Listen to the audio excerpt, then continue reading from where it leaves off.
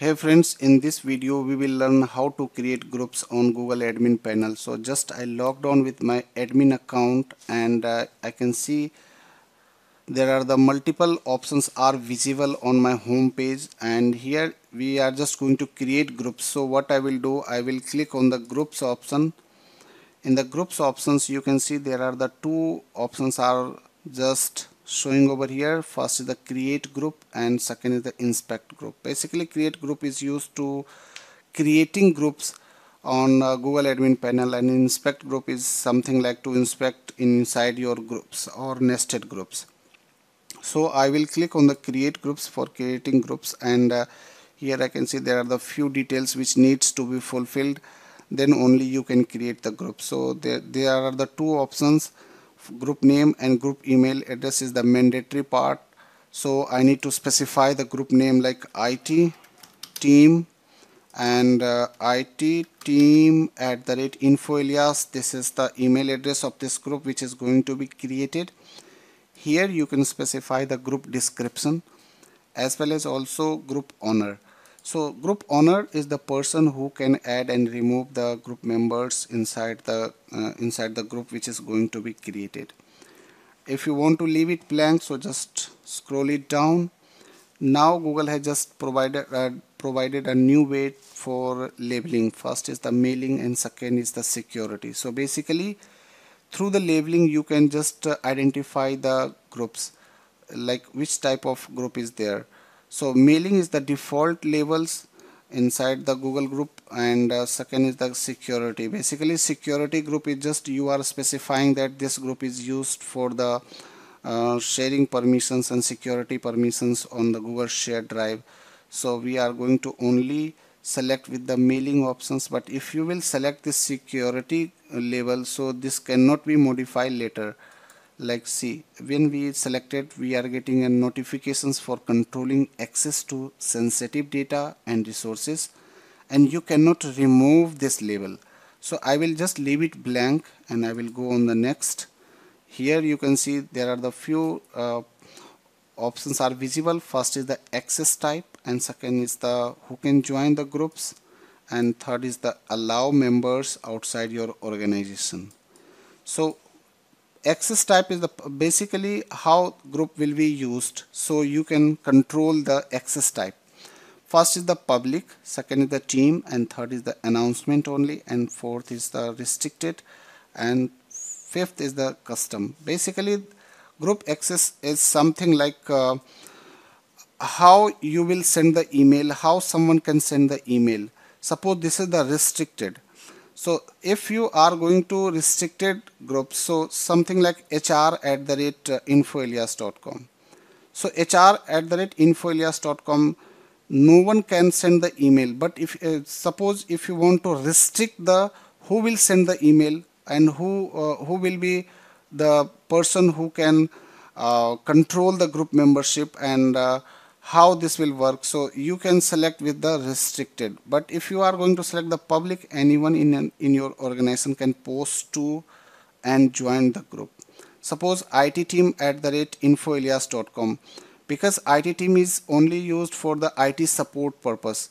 So anyone in the organizations can send the email, they can ask for the support, IT related support. So this is the access type where you can specify the group how you are just controlling. So if you are going to select the public, so anyone in the organization can post to and join the group. And if you are going to select the custom, so this will be used to control. You can modify the settings over here manually one by one. So I'm going to select currently with the public option, so I will scroll it down, and now you can see who can join the group. So first option is the anyone in the organization can ask.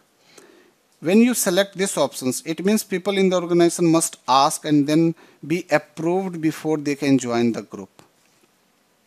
So if you go with the anyone in the organization can join, it means people in the organizations can add themselves to the group directly. It means without any permissions they can be a member of this group. And third is the only invited users. It means the group owner can send the invitation, and they can ask someone to join the groups. So if you will select this, it means group owner can send the invitation, and the person who just received the invitations, they will receive an email address, they will receive a link for joining this group membership. So I'm going to select with the only invited users. Now the last option is the allow members outside or your organization. This is very critical options of your group settings. It means if you are allowing the members outside your organizations, suppose if your email address is abc@gmail.com, and group owner want to add this group inside, add this email address inside this itteam@infoelias.com, it means they can add only when these options will be on. But by default this is off, so you can just modify it as per your business requirement. If your business owner is just asking to add someone from the external domain, you need to just put it on, then only you can invite or you can add the email address from the external domains like @gmail.com or @xyz.com. So I'm just going to select this option, create group. So once I create group, so I can see IT team group has been created, and all the settings which we have selected has been also saved, and later we can modify the settings as well.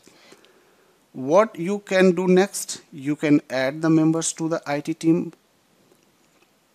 So here you can see the group options is visible. Here there are the few tabs are visible. First is the add members. Once you create the group, so what next you need to do, you need to just add the members, or if you have added the members, later you can remove it as well. You can delete as well. You can upload the bulk users as well. So first I will do it manually one by one.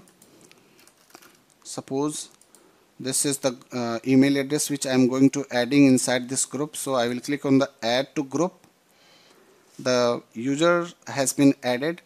So in a group you can also add a nested group. If you have other group which you have created earlier, so you can add the groups as well inside the groups. Now upload members. It means if you want to upload multiple users, multiple email addresses, so you can attach the CSV file. And how CSV file will be created? You can download a blank templates. In the blank templates, once you will download it, you can add the details of the email addresses which you want to add.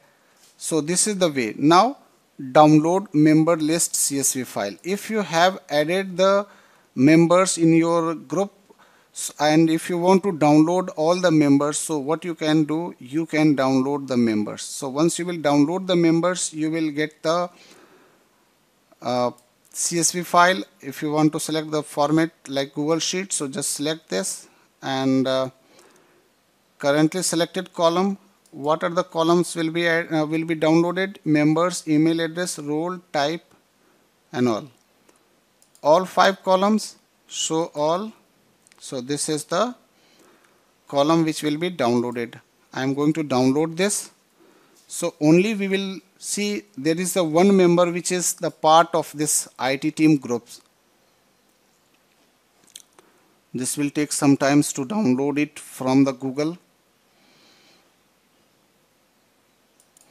It is still in progress. So next thing we will see.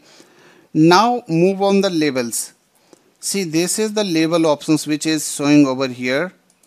The default label which we selected, the mailing, and you cannot modify as well. So this is the way which you can follow to create the groups on the Google admin panel. You can add the groups, even you can also remove by selecting the group members from your group. If you have multiple users, you can select any one of them, and if you want to add or remove all of them, just you can select all the group members from your groups, and you can just click on the remove members as well. And here you can also see the change role. Currently this user is the roles having the members, so what you will do, you can change it either owner or manager. So in the later video we will see what are the roles and how we can manage these roles as well